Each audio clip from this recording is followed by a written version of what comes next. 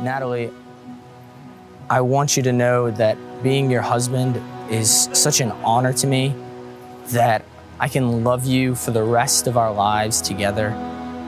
And I just can't wait for the Spirit to continue to lead us as it has, and for us to continue to be faithful to God together.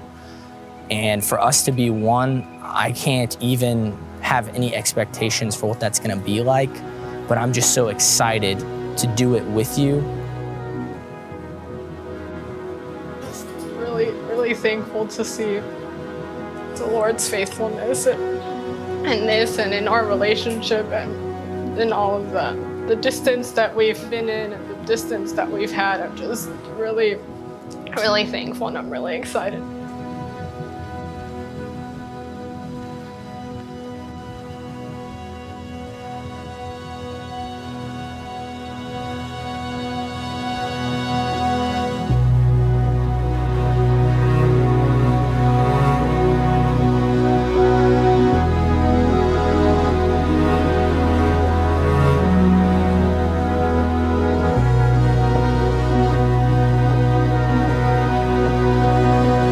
Together, we're gonna make such an awesome team.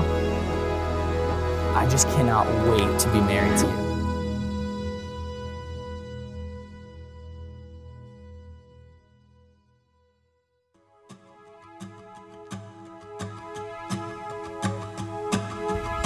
Ephesians 5, verse 21, submit to one another out of reverence for Christ.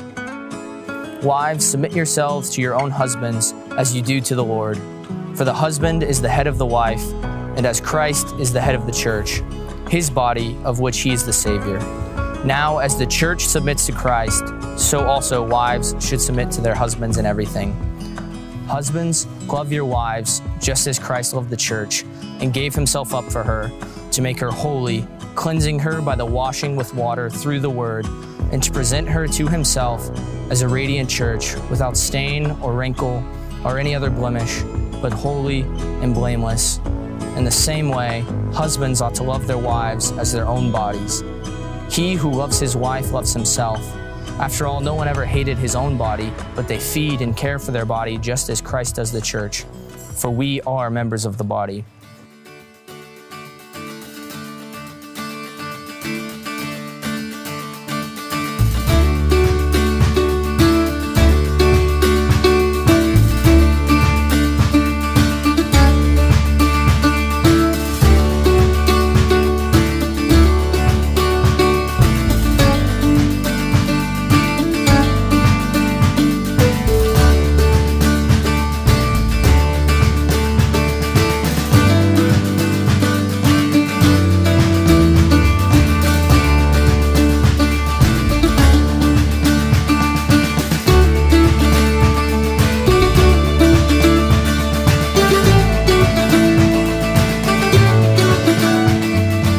Davis, you have a beautiful treasure with you. Care for her, love her, or I will kill you. Since you two entered into a dating relationship, there has been nothing but authentic love and beauty. Beauty in how both of you seek Jesus before you seek each other. Beauty in having a foundation of prayer. Beauty in the different joys you each add to the other's life. And the world is attracted to that beauty.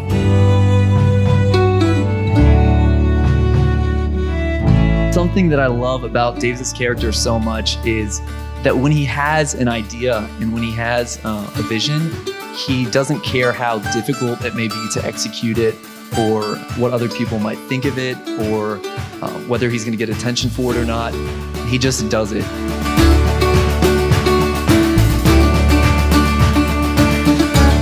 I know that you guys are going to show your commitment to each other through your love, and that's a love not based on your own will, but a love based on the ultimate source, the power of Jesus living through you both.